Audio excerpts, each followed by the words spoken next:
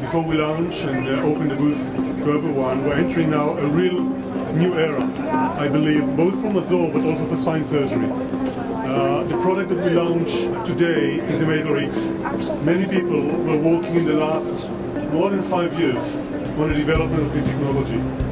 I want to thank everyone, and I'm really excited for this moment. I believe it's an exciting moment for the company and for the patients and for the spine surgery community in general.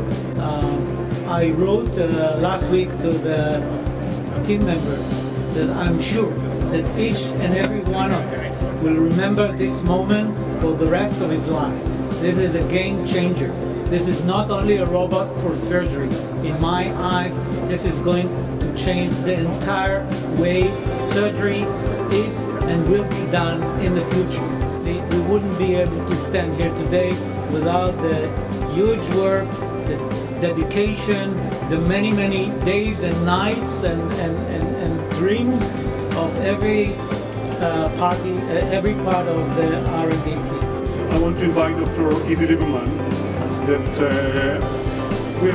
I have the privilege to work with Dr. Lieberman for the last 15 years, and I think you deserve to be with us in this very moment. So thank you, and I want also before to give you the award for being part of this family and being involved so much in the development and helping us bring the company to this moment. Thank you very much.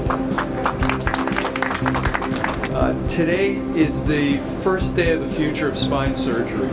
What you're seeing in front of you truly will change the way we as clinicians, as spine surgeons, think about doing spine surgery, think about how we can optimize the outcomes for our patients, and doing it in the most efficient and the most precise manner.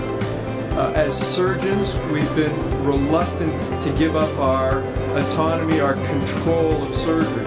We don't think anyone can do this as good as us. We don't think any machine can do this as good as us. But that's just our egos.